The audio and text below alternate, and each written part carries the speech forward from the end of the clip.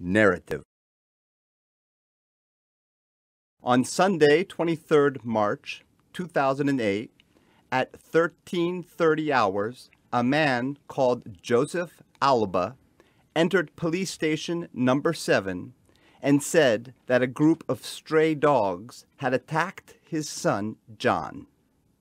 The son had been taken to the hospital for treatment, and the police officers shot the dogs later that day.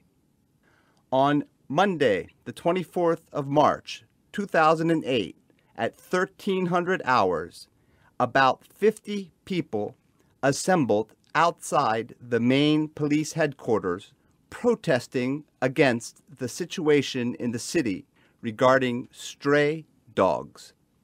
Miss Elizabeth Johnson, a primary school teacher, was the leader of the demonstration.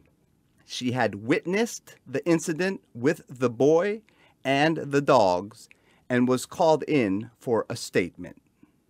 She came to the Monrovia Police Station number 2 on Tuesday, the 25th of March, 2008, at 1000 hours to give her witness statement.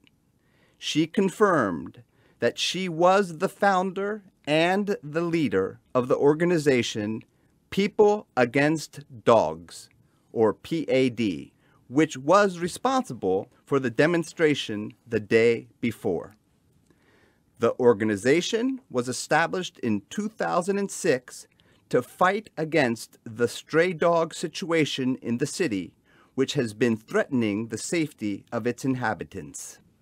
Ms. Johnson was also concerned about the dogs' welfare and questioned why the police consistently responded to these incidents by killing them.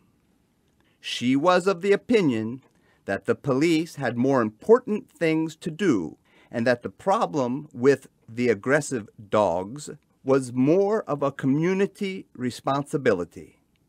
Lack of trash services, as well as the absence of dog shelters and poor veterinary services, were the main reasons for problems with the stray dogs.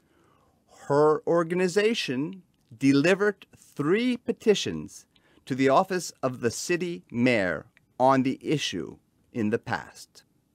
Ms. Johnson further stated that she had witnessed the situation with John Alba and the dogs on Sunday. All 3 dogs had been dirty and in a generally poor state. It seemed to her that the dogs thought the boy had brought them food in the plastic bag he was carrying. When they understood that he did not bring them anything, they attacked the boy and seriously bit him in the face and on his body. She noticed that the ambulance came and took the boy to the hospital. She learned later that the police killed the 3 dogs without trying to catch them and bring them to the veterinarian. She clearly stated that the police should be more observant towards the local people and how they treated the dogs in the city and cooperate with the community to find better solutions.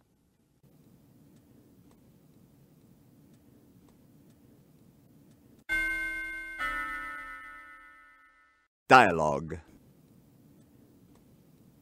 Police officer, please state your name.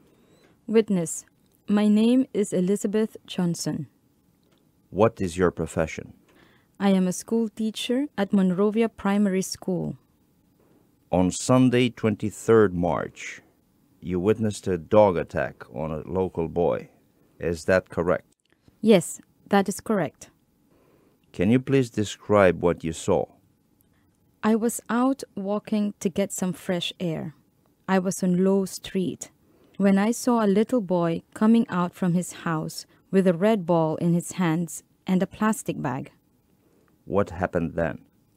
3 dirty stray dogs approached him, most likely to get food. The boy did not have any food for the dogs, so the dogs approached him and attacked him. Was the boy injured? Yes.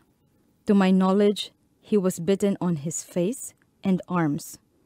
I saw an ambulance taking him away from the scene. Yesterday, you also attended a demonstration outside the main police headquarters related to the case. Tell me the reason behind this demonstration.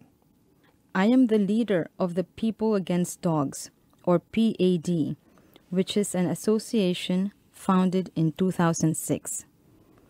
I've experienced an increasing problem in Monrovia of stray dogs threatening the citizens, and so I established this organization. Do you know why Monrovia has these issues? I believe there are three main reasons for that. It is the lack of trash services, the absence of dog shelters, and poor veterinary services.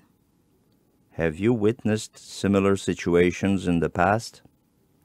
This happens almost every day, and in my opinion, the police have better things to do other than responding to situations like this. Was that the reason for the demonstration as well? Yes, we want to emphasize that it is community responsibility to improve the situation and to prevent further dog attacks on our citizens. We have already submitted 3 petitions to the Office of City Mayor with no result. Thank you for your assistance. We will take up this matter seriously and follow up with the mayor's office from our side.